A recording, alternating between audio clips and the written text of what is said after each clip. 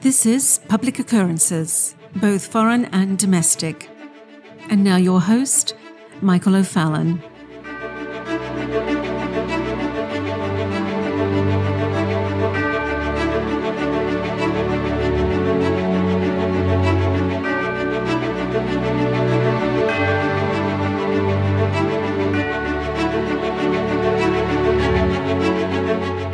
Well, all good things must come to an end.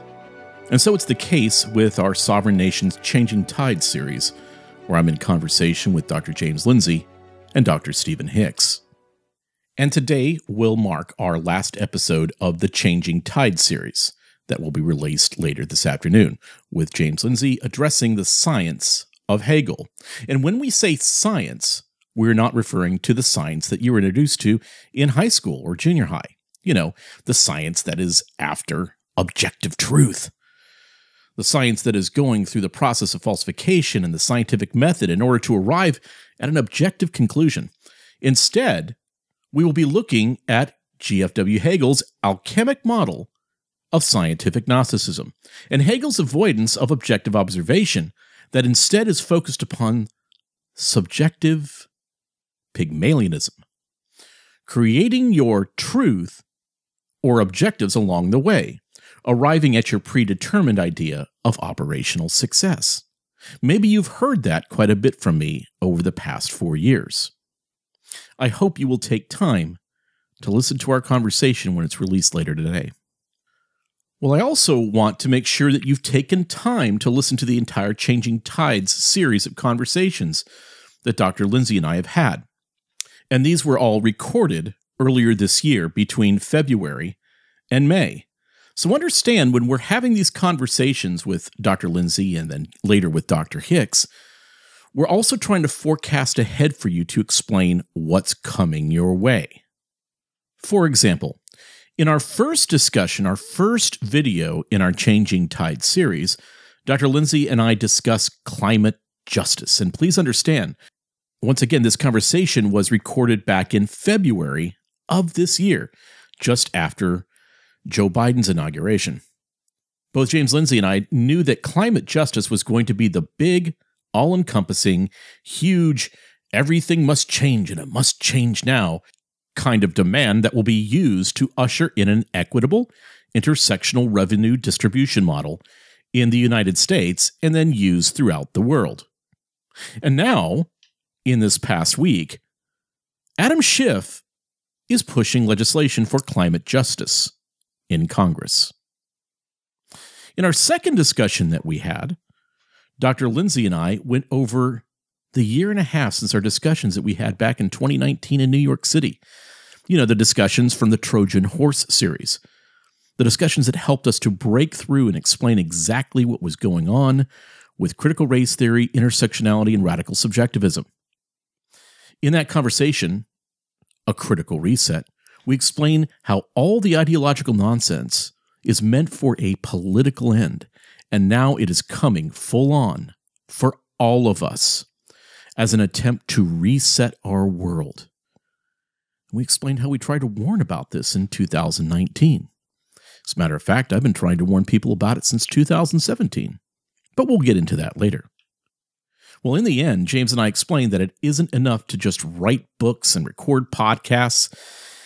It's time for polemic, clear, fearless, intellectual confrontation. We just can't simply talk about the problem. We have to do something about it. We also have to start naming the names. And believe me, I have paid a huge political cost for naming the names.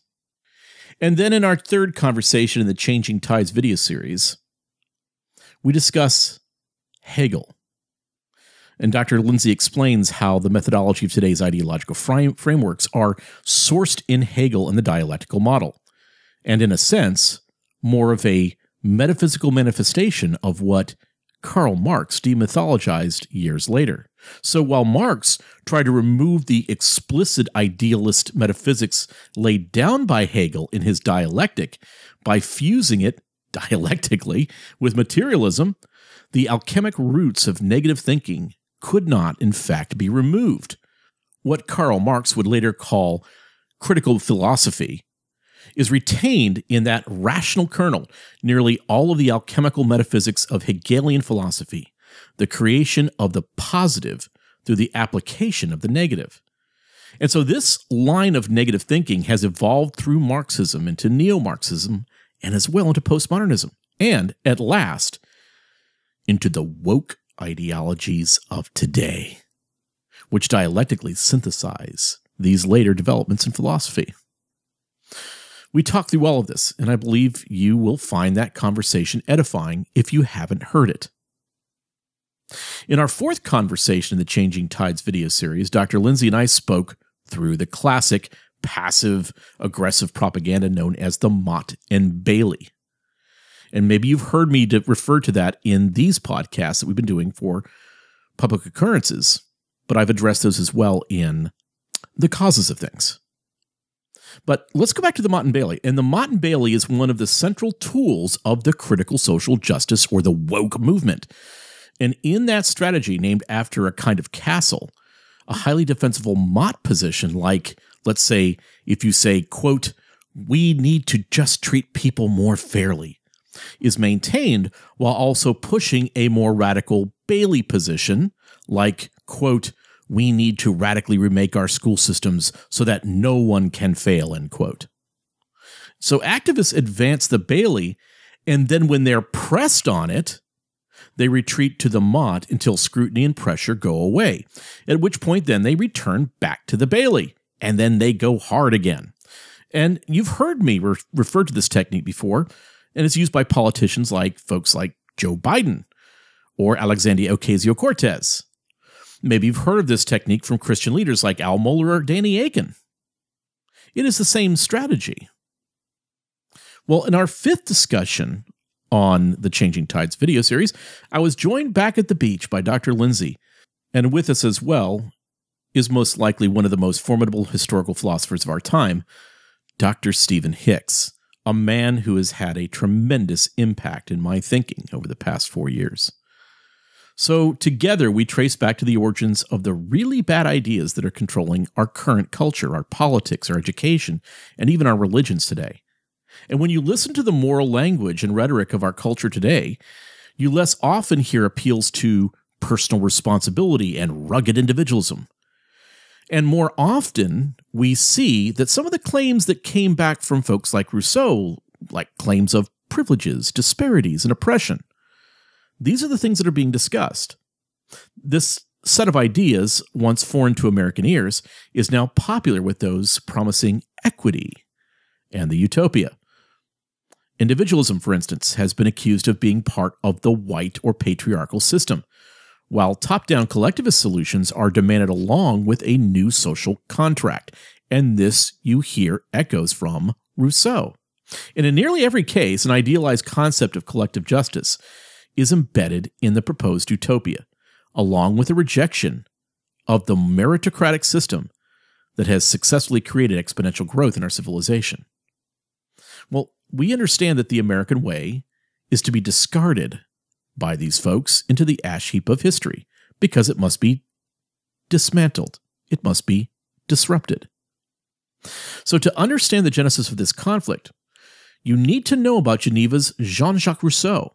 And this is essential because Rousseau's anti-Enlightenment ideology was really the ideological inspiration of the Jacobin dictators of the French Revolution.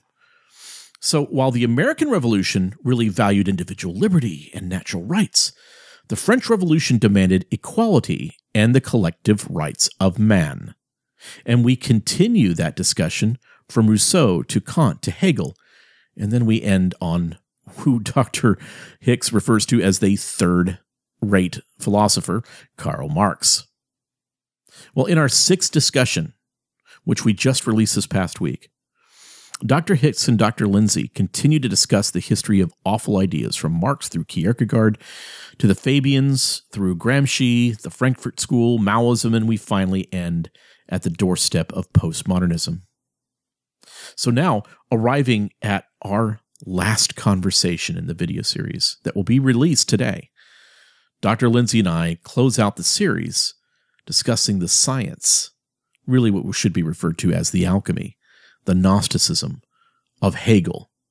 And in doing so, hope that you understand why when someone says, quote, "I trust the science," or, quote, "I believe in science," end quote, that you should know that they are most likely referring to Hegel's alchemic methodologies that end in his Pygmalion desires.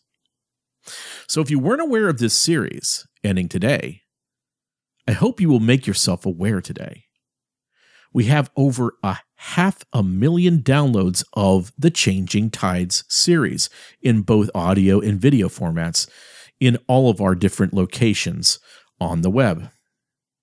Now, please note, when you're enjoying these series, whether it be from our Trojan Horse series, from our conferences that we had starting in 2017, even through the next series that you'll be hearing from very soon, that all of these come at a personal cost. So take note, as someone had stated in our comment section on this last video with Dr. Hicks and Dr. Lindsay, where they stated, quote, "I can't believe that all of this incredible content is free," end quote. And I appreciate that comment, because it is free for you, absolutely. But we do have to pay bills to bring this incredible content to you. Now, you won't hear me press you a lot for things like this, but if you do understand and appreciate the content, which I hope to bring a lot more of in the coming months, I just ask if you consider supporting us at Sovereign Nations through Patreon or PayPal, because we must increase the content now. We have to. And with that is that we must hire more people. And I must become more focused on cranking out as much as I possibly can with the team that we currently have, but expanding that team so we can do more. Daily podcasts, of course, with public occurrences, both foreign and domestic, something that we're doing on a daily basis. Bi-weekly, longer form podcasts with the causes of things will be cranked up. Our conferences and our workshops we're going to be starting to have again all over the nation. And our in-depth video conversations that have changed the entire course of the ideological conversation and response to this current ideological pandemic. And so our next video series, coming out in 2 weeks, will again change the entire conversation once again. And once again, I am concerned about making all of our content beautiful. We want to increase production, and we will with your help, because we must win. I'm Michael O'Fallon, and this has been Public Occurrences, both foreign and domestic.